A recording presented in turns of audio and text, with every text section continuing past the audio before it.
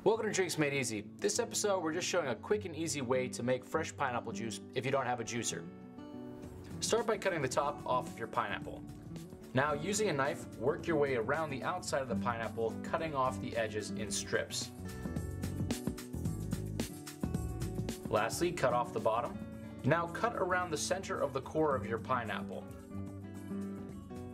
Now just cut them into smaller pieces, put them into your blender, add 1 cup of water, and blend it. Pineapple has many health benefits like the natural anti-inflammatory enzyme bromelain is rich in vitamins B and C, and potassium.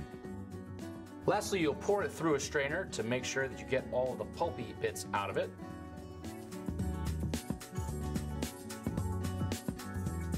And there you go. You have fresh pineapple juice. Cheers from Drinks Made Easy.